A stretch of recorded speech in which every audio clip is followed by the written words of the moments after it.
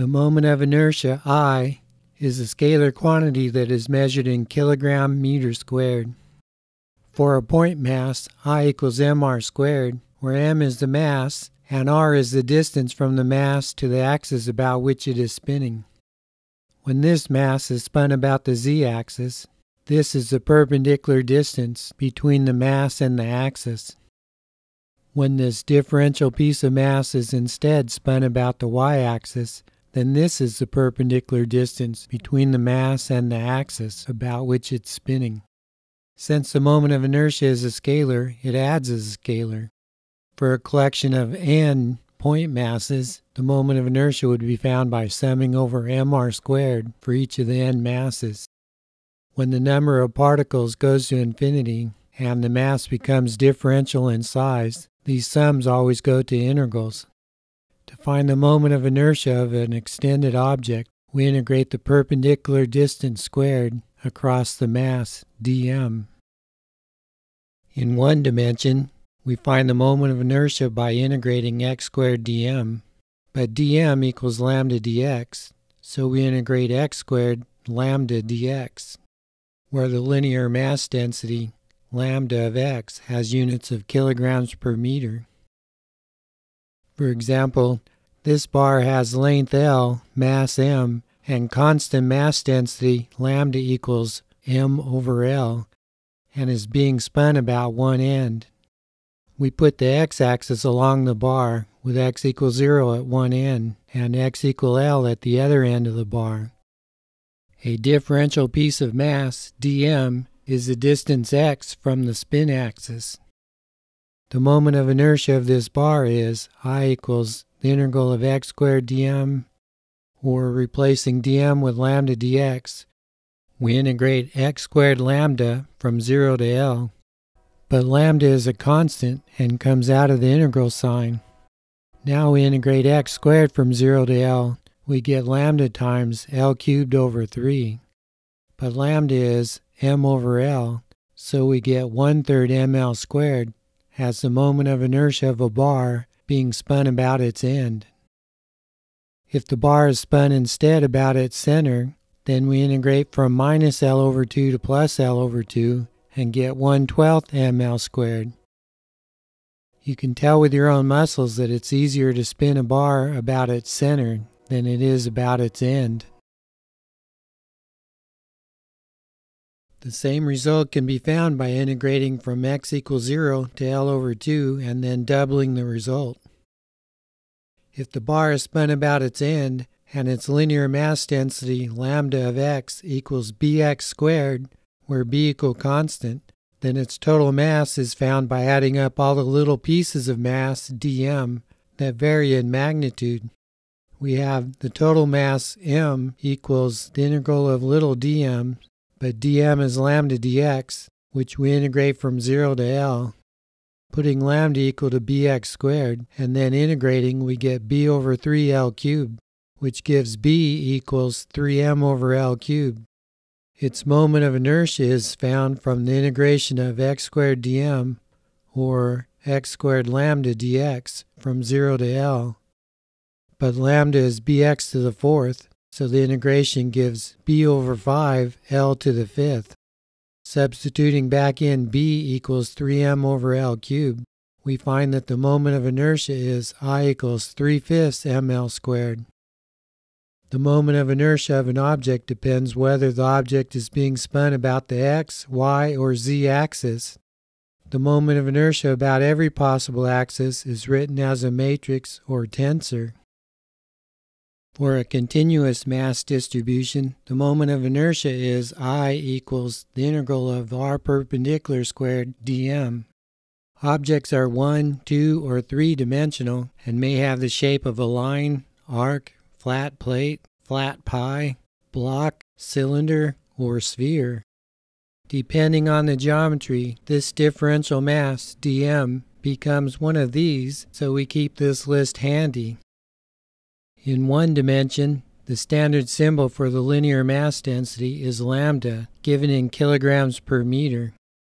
In 2 dimensions, we use density sigma in kilograms per square meter. And in 3 dimensions, the mass density is rho in kilograms per cubic meter. In one dimension, the differential mass is dm equals lambda dx. For an arc of constant radius and length s equal theta r, we have ds equals r d theta, which makes the differential mass dm equals lambda r d theta. In two dimensions, dm equals sigma dA, and in rectangular coordinates, the differential area dA equals dx times dy. In cylindrical coordinate, the differential area dA equals r dr d theta. If sigma does not depend on theta, then the differential mass equals sigma times a differential area that is 2 pi r dr. In three dimensions, the differential mass is rho dV, where dV is the differential volume. For a block-shaped object, we use rectangular coordinates, and the differential volume dV equals dx times dy times dz. In a cylindrically shaped object, the differential volume is r dr dz d theta. For a spherically shaped mass distribution, a differential volume is r squared sine theta d theta dr d phi. Depending on the geometry, this differential mass dm is replaced by one of these, and then the moment of inertia integration becomes one of these. Let's obtain the moment of inertia of a disk having mass m, radius r, and a constant mass density sigma equals mass over area equals m over pi r squared. The disk is spun about the z-axis. The top view shows the little mass element dm. R perpendicular is the same thing as r in the cylindrical coordinate system. This circle has radius little r, area equals pi little r squared, and differential area 2 pi r, which is the circumference, times the thickness dr. But dm is sigma dA equals sigma 2 pi r dr. The moment of inertia of the disk is I equals the integral of r squared dm equals the integral of 2 pi sigma r cubed dr, where we integrate from little r equals 0 to big R, and we get 2 pi sigma big R to the fourth over 4. And substituting back sigma equal m over pi big R squared, we get 1/2 mr squared for the moment of inertia of this disk spinning about its central axis. A disk of radius big R has mass density sigma equals b little r cubed theta squared, where b equals constant. In the cylindrical coordinate system, we use dm equals sigma r dr d theta. The total mass of the disk, big M, is obtained by adding all the little masses dm that vary in magnitude, equals the integral of sigma dA. We integrate theta from 0 to 2 pi. We integrate little r from 0 to big R. And the integrand is b r to the fourth theta squared dr d theta.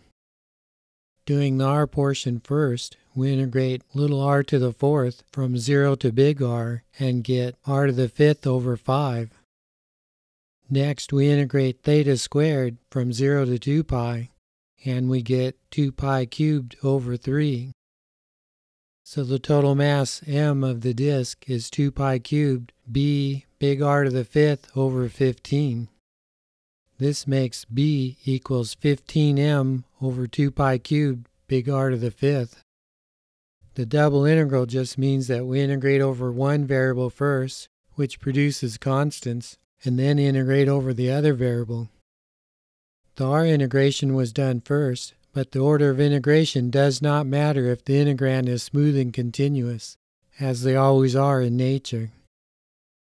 The moment of inertia about its central axis, which is the z-axis here, is given by I equals the integral of r squared dm equals integration over little r from 0 to big R, and the integration of theta from 0 to 2 pi of br to the sixth theta squared dr d theta. Integrating the theta portion first gives 2 pi cubed over 3. And then integrating the r portion after substituting the value of b, we get 15 mr squared over 21. What is the moment of inertia of a sphere of mass m, radius r, volume v equals 4/3 pi r cubed, and constant mass density rho equals m over v equals 3m over 4 pi r cubed? We'll use spherical coordinates r, theta, and phi. The origin is placed at the center of the sphere. Here's the mass element dm. Coordinate r is the distance from the origin to the mass point. Coordinate theta is the angle between r and the z-axis. The yellow line is projected down into the xy plane, and then the coordinate phi is measured from the plus x-axis to the blue line. To cover all space, coordinate phi varies from 0 to 2 pi, but coordinate theta goes from 0 to pi. The sphere is spinning about its central axis, which is the z-axis. The perpendicular distance from the mass point to the axis about which it's spinning is given by r sine theta. The differential mass element dm equals rho dv equals rho r squared sine theta d theta dr d phi. We integrate little r from 0 to big R. We integrate theta from 0 to pi, and we integrate phi from 0 to 2 pi. The integration of sine cubed gives 4/3. And after combining constants, we get the moment of inertia of the sphere spinning about its own central axis is 2/5 mr squared. Let's find the moment of inertia of this paraboloid when spinning about its central axis. It has height h, maximum radius capital R, and this shape y of x equals bx squared, where b is a constant. The radius of the object is given by little r equals x equals the square root of y over b. The moment of inertia of a disk is I equals 1/2 mr squared.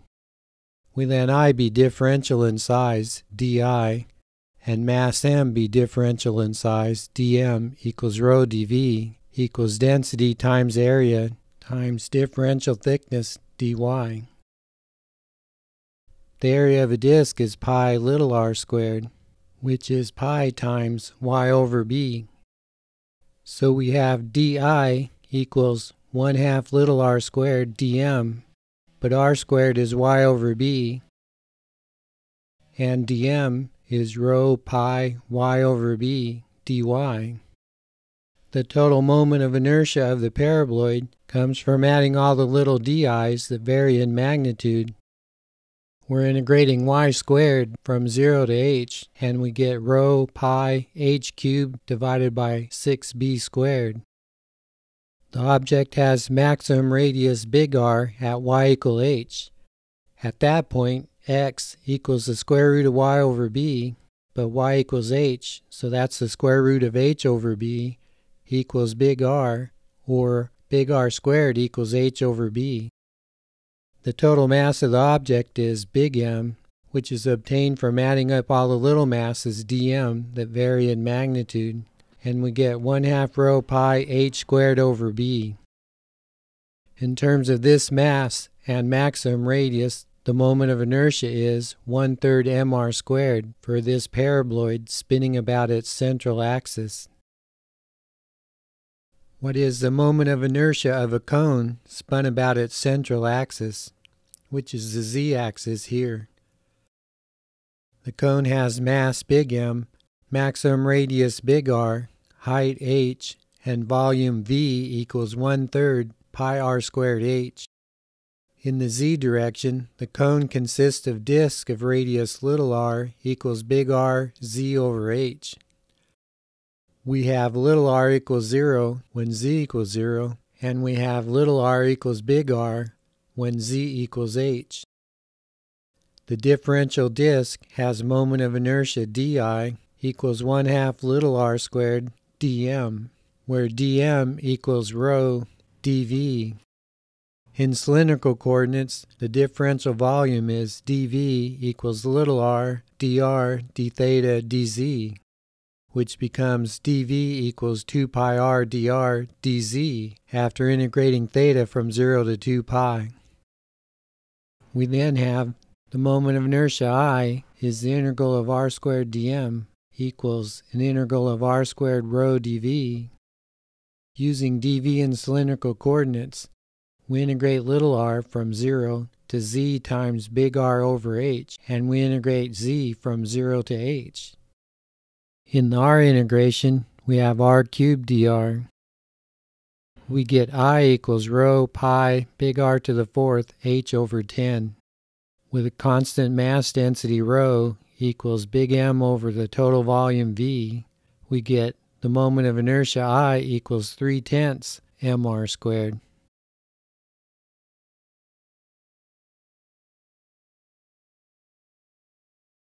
A sheet of material lies in the xy plane, or two-dimensional thin plates of random shape being spun about the y-axis. We have I sub y equals the integral of x squared dm.